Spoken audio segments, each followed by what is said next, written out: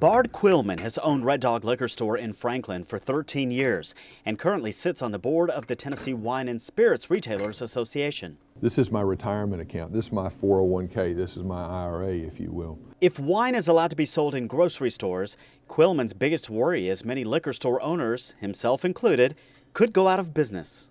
It's very easy to say that I just want to be able to buy wine whenever I want to buy wine, wherever I want to buy wine, how much I want to buy my wine. And there's a loss sometimes by the public of the social consequences of that. After 7 years of debate, this is the closest the bill has come in allowing wine to be sold in grocery stores. Both the Tennessee House and Senate have passed it, and now the bill goes to the governor's desk, which he'll likely sign, and then it's up to you, the voters of Tennessee, to decide. Since I'm already here at the grocery store and I don't have to go to a liquor store and get it, so I think it's kind of good. Convenience.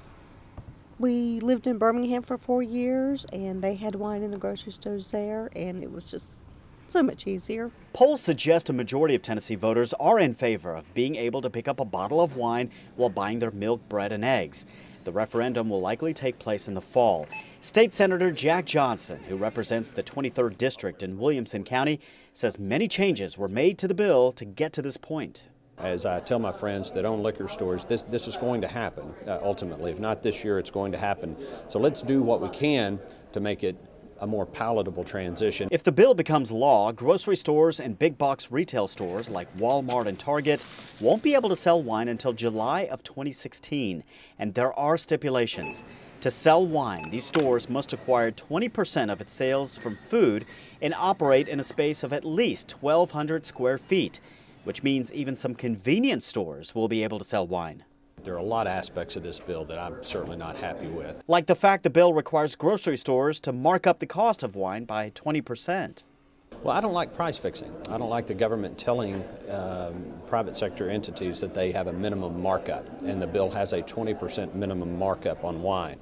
I understand why they wanted that concession in there. I just don't think that's the proper role of government. But again, had that not been in there, we would not have been able to pass the bill. Quillman's liquor store is located in this plaza right off Royal Oaks in Franklin. It's right next door to Publix, which is a grocery store. The two stores are within 500 feet of each other, which adds a revision to the bill. The bill gives me the right to postpone that grocery store's participation in the wine and grocery store for up to a year past the 2016.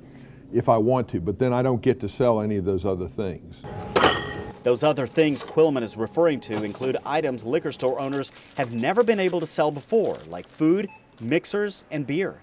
We've only sold 3 products in a liquor store since 1920, and that's alcohol, wine, and high-gravity beer. Those are the only 3 things we were allowed to sell. If you ask me what does a Coca-Cola cost me, I couldn't tell you that. I can't tell you what kind of profit I would make on that. Quillman says he's in the process of analyzing what's most cost-effective for him, even if it means changing his business model.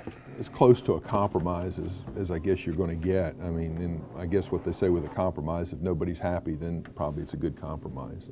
By November, supporters need to get 10% of the voters' signatures just to have wine and grocery stores appear on the ballot.